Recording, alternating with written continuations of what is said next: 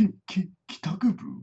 Hey everyone, KitaSean here, so welcome back to another episode of Kita News where we talk about everything otaku. We got some huge news for Arifureta Shokugyo no Sekai Saikyo. The official website of the anime of the series announced that the anime will be getting a second season. A new visual and trailer was released, and it's confirmed that the second season will air January 2022. I've heard a lot of negative things about the first season, but I watched it because I was honestly interested in it. And I'll be honest, it was okay. So, like many, I'm surprised the series got a second season.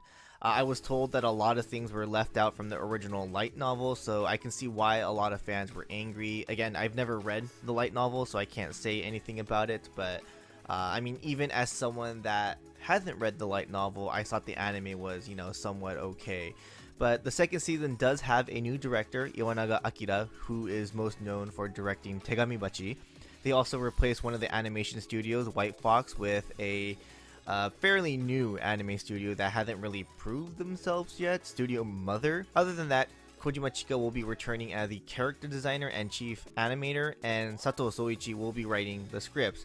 All I can say is, Sato-san, please do not destroy the script. That's all I'm gonna have to say right now for the fans. But of course, the main cast will be returning. With how bad the first season was, I'm sure a lot of fans don't really have a lot of faith in the upcoming second season, but let's give it a chance because a new director is here, and honestly, I'm pretty sure they learned their lesson from the first season, so we'll have to see what happens. But are you guys excited for the upcoming second season? Comment down below and tell me, and I'll see you guys in the next one. Laters.